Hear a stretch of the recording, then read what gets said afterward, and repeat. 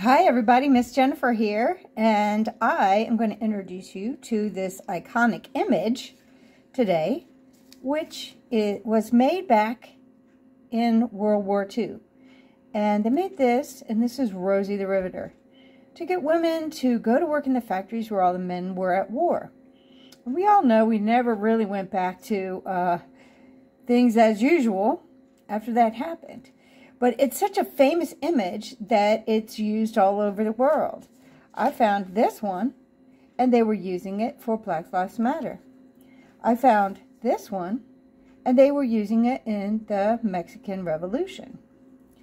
I found this one, and this one was in the paper just the other day. And as you see, Rosie is saying we can do it. We can get rid of the coronavirus if we all get our vaccine. So let's take a look at how we can draw our own version of Rosie the Riveter in honor of International Women's Month and American Women's History Month. Okay, let's go ahead and get started. We're going to begin, and we're going to just use our pencil, black pen, and color pencil. That's all you need today. And we're going to start with our 2.5 by 3.5 card. Now, if you want to make it bigger, that's fine. If you're not doing artist trading cards with us, that's okay too. Now, I've been doing this with the kids that I teach in the afternoons, and they think it's really hard. But we're going to analyze or break down what it is exactly that we need to do to create this image and learn a little bit about drawing as we go. All right, so the first thing that I want to do is take my pen, and I'm going to draw a border around the outside of my card.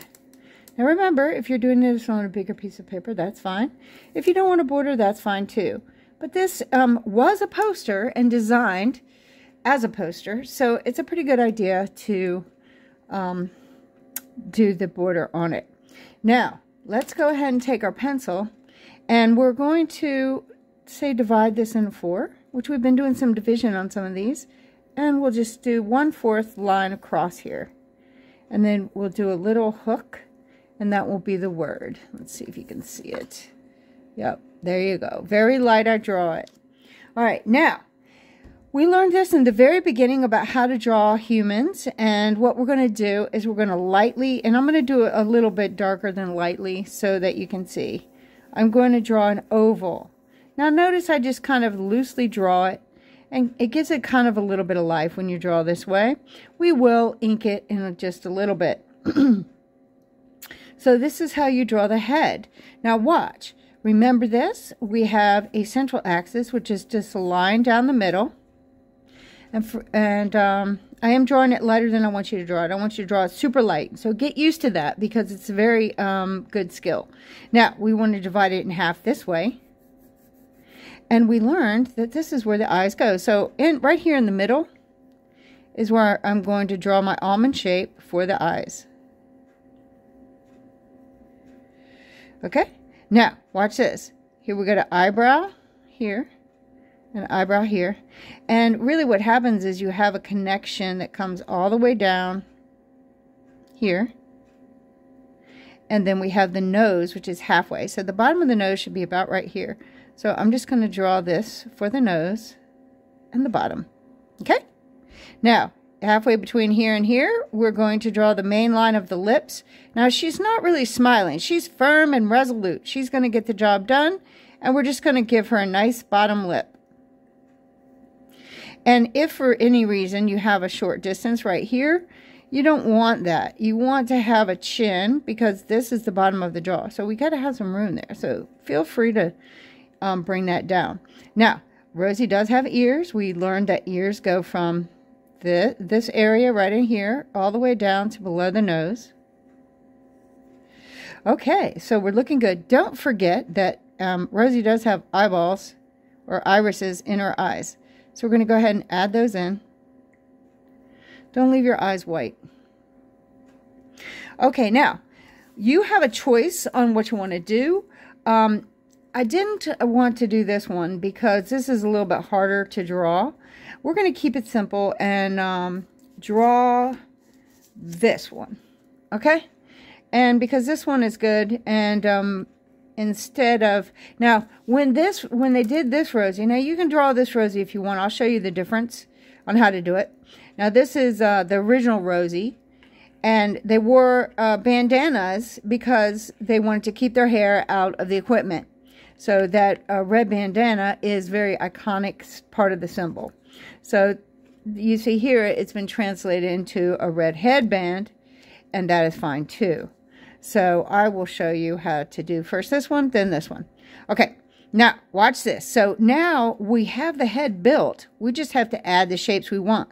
So first of all, I'm going to draw my bow. Boom. Simple, right? Now the bow comes down and around the ear like that. And then it comes around the other side. And that's it. That's where it goes. And the next thing you do is add this great, beautiful hair. And that's it. There she is. Rosie. And then she does have a little bit of hair here at the bottom. Now, if you are doing the other version, let's say that here's Rosie, what you would do is you're going to bring this bow up here, and then you will bring the scarf around the head and up. See? And then you just give her a little hair right there, and that's it. And that will be the same. Once you learn to construct the skull and the head, you can put anything you want to on it, and it will make sense. Okay, now let's get ready for some hard work. First of all, let's go ahead and draw her neck right here. So remember that the neck kind of comes right below the ears. It's not too wide, too small. Now, watch this. Here comes her collar. So this is just kind of a square shape, like this. And then the other side is over here. So that's a little complicated. If you want to, just draw that like that, and that's fine. Now, the back, just imagine this comes around, and then around and down. There's her back. Now, here comes the super fun part. The arm is really, we're going to draw it like a big sausage. You know, like just imagine that you're drawing a big round ellipse there. And then up here, we're going to draw a circle near the face. You see? Now, it's helpful if you have one of these. If you don't have one, that's okay too. You can look it up on the internet. There's a million Rosies out there that you can look at. So as you see, it goes boom, boom. So we're going to go down like that and then hook these up right here at the elbow. And then the arm is like this. Okay? Now, if you want to get specific on some of these designs of the hand, you can. But you can just do it very simple like this. Or you can just do it very simple like this one here. Now, she got a little bit of broken head, but I was trying this one upside down. So forgive me on that one. But yeah, it can be very simple. It doesn't have to be very elaborate. The main thing is that you have the pose that looks like Rosie. Now, here's something that's really hard too. Well, it can be. So she's pulling up her sleeve right here. So I'm going to go 1, 2, 3, 4. And that's going to be my fingers where I'm pulling up the sleeve. Now watch what I'm going to do here with the sleeve. It goes around the arm. Don't do a straight line right here. Make it go around. That's called contour. And then you can make this sleeve have wrinkles because it would, right? Like you're pulling up your sleeve, showing off your arm. There you go. And now we have to have the bottom and the elbow comes out here. Now it's fine if you go off the page, and then here is the other side of her body, and that's it. Cool, huh? Now, what I like to do is take a bigger Sharpie to write the words. It doesn't look like I have one sitting here right now, so I'll do it that way. I'm going to grab my black. Here's one. And we really want to be careful because we can do it, but we want to make it fit. We don't want it to go down. We want to go straight across. So be very careful. Maybe you want to write it first with your pencil like this. We can do it. The main thing is that you can read it, because it is very ineffective form of communication to write something you cannot read, when that's the whole purpose of the design. So you can see I couldn't make it this small with this pen, but that's okay. Now, if you don't have a thick pen, that's fine. You do not have to have that. Now, let's get back to working with this regular pen. And what I'm going to do is this comes in front, so she actually comes right in front of the bubble there, which is fine. And I'm going to just start drawing everything in. And if it's a line that I don't want to keep, I don't draw it. So please don't draw the T. That was just for structural purposes that we had that. So don't draw that T on her face. For some reason, a lot of people have been doing that. And so I'm reminding you not to. And here's her little nose. And the eyes. Now this is very small, so it's hard to get a lot of detail. And here we go with those nice lips. And then at this point, you can kind of do the face a little more sculpted if you're good at that, just to make her look a little more feminine. And maybe I'm going to leave that line open there.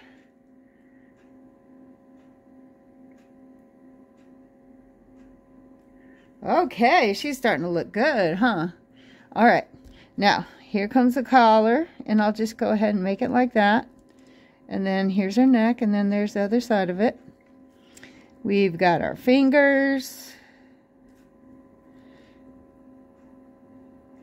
our shoulders. And so when we made these lines, we just made it so that we were building the form.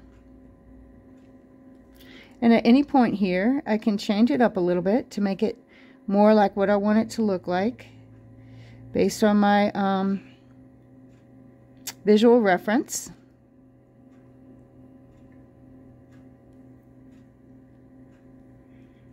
And we mustn't forget this part where we go across there.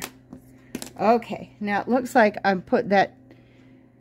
See where I messed that up? I'm going to see if I can fix it with a little whiteout, but this might mess me up later on, but I don't like that. So I should have taken my time when I was writing those words, but I was so busy talking to you, I forgot. Now, this is just whiteout. You can usually get some of this cheap kind at the dollar store if you want to. My only problem with that is, once I do it with the pencil, it's probably not going to look right. We'll see. It's always nice to see how other people solve problems like this. And now I got it all over the table. Okay, boom. Wipe that up. All right, you know what we got to do next? Exactly, it's time to erase. Now, with my little whiteout fiasco there, I had time to let this dry. Remember, especially ballpoint pen, it needs a little drying time, because if you don't, it will smear, and we really don't want that. And I'm going to erase all this, except for that part where I've got the white, which that part is still wet. Okay.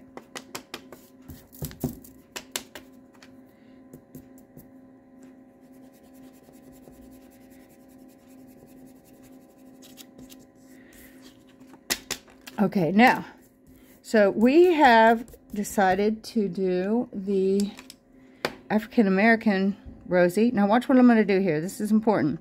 I'm going to get a regular brown, and I'm going to color in everywhere with their skin, but I'm going to color it in lightly. And you'll see why in a minute. Now don't scribble. Like, don't do this. That looks terrible. Or don't do like this. Just do very lightly like this and blend it all together so it all looks like one color. Get rid of all the white. Now this is a very small area, so you can focus and get it done properly. You don't have to stress over it, but at the same time, you want to do it correctly. And I'm going to color each part individually so it doesn't look like it's all one thing. So if I color it all as one thing, it will look like one thing. So we don't want it to look like one thing. We want it to look like each individual parts.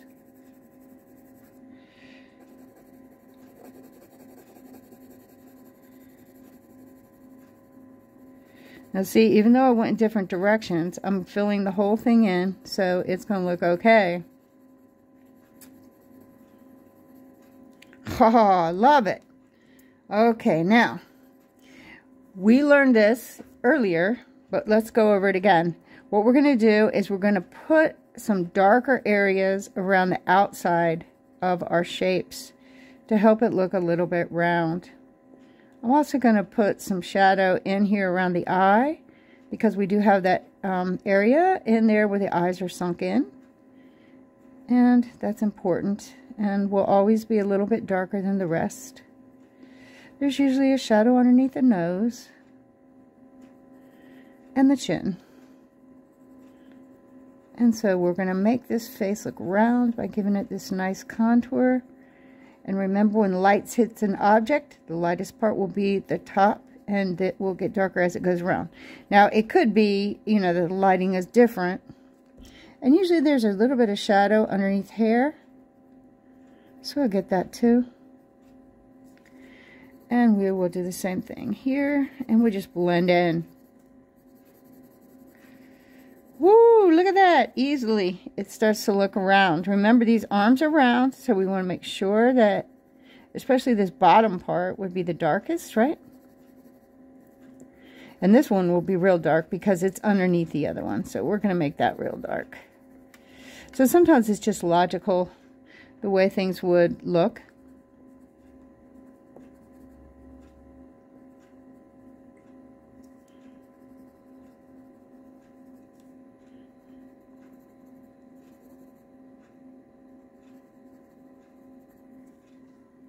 Alright, it's starting to look pretty good, huh? Now you can see, it looks like the light on her is shining right here and right here. You can get sophisticated with it as much as you want. What we're going to do next is, oh, we need a shadow here inside the sleeve. Woo! Nice. And a shadow underneath his hand. Okay, next we are going to take this and draw some dots. Now the reason why we're doing this is because we got to have the red and white dots, and the only way to draw a white dot is just to draw a dot and then don't color it in, at least the way we're doing it right now. Now we're going to grab our red. I'm going to sharpen this real quick. It's good to have sharp points when you're doing something small. So I'll come in here with this red and go around the dots. Now, remembering what we know about color, if we have red in one place, we need to put it somewhere else too, right? Alright, so where else do you think we're going to put this red? You got it. We're going to give her some nice red lips. Back then, they used to wear lipstick, I think. If you look up Rosie the Riveter, there's songs about her. It was a big campaign to try to get women to go to work in the factories because all the men were in the war. And it was a pretty bad war, and it went on for a long time. So it was really important. Now, she's going to have brown eyes, so I'm going to go ahead and give her some nice brown eyes. And try not to color in the white if you can help it. She has a beautiful black hair. So, black, here we go. And we can color it in with texture, which means I'm just going to curl it. I'm going to color it in as if it was actually curls I'm drawing on there. And this will make it look more naturalistic than if you just, you know, draw it straight up and down, which that's not what her hair looks like. So we're not going to do that. Her hair is nice and curly and pretty. All right. Now I want to make a little bit of emphasis around this bow. There we go.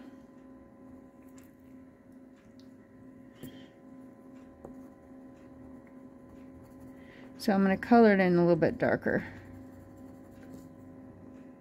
around the bow, so that will make it show up better.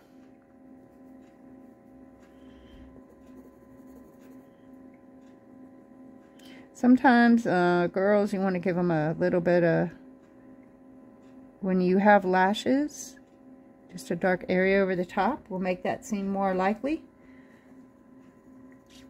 All right, and we can add a little bit of shadow in here with the black. Okay, now, fun. Now it looks like this is dry. Let's see if it's going to work. We have a beautiful yellow background, so let's do that next. And this part, you want to go hard. Color it in nice and dark. And you see she's starting to pop really nicely with that background. Now, sometimes you will say yellow is caution. So it will make you stop and look. So when we have this background, it's going to make us notice it. And they did want this poster to be noticed. So maybe that's why they use yellow. I don't know. But if your drawing is not that good, as long as it looks like a woman holding up her arm, then it's going to look like Rosie, and people will recognize it. So that's what's interesting about the artistic process, that, you know, visual images are very powerful, and they use them for all different kinds of things. They get you to buy things, they get you to want things, they get you to try to do things. Or sometimes they're just to make you feel happy. If it's a beautiful picture. Now, the last thing we're going to do is the blue. Now, I'm going to color this carefully, same way. Nice and light.